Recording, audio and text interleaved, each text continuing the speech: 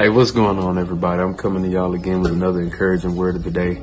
And this one is very simple, okay? But very, very important. Real simple scripture right here. Matthew chapter 8, verse 13. Then Jesus said to the Roman officer, "Go back home, because you believed. It has happened." And the young servant was healed that same hour. Our belief is such an important factor in how our lives transpire.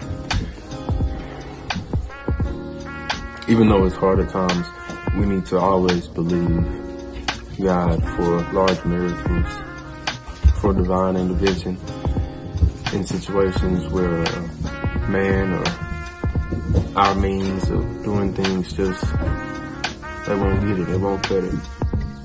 And when it comes to having a vision or a passion for something, you have to always allow God to work in that.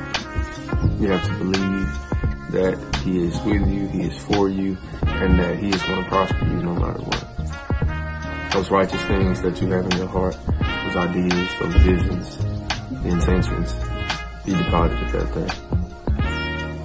And He is the only one that can multiply. So we need to be believing God. Believing that He's on our side and that we will succeed because of Him, in spite of what the enemy may throw at us. So, I pray that this is an encouragement to you and that you really give it some serious thought, because I promise you that whatever you believe, that's going to be your reality.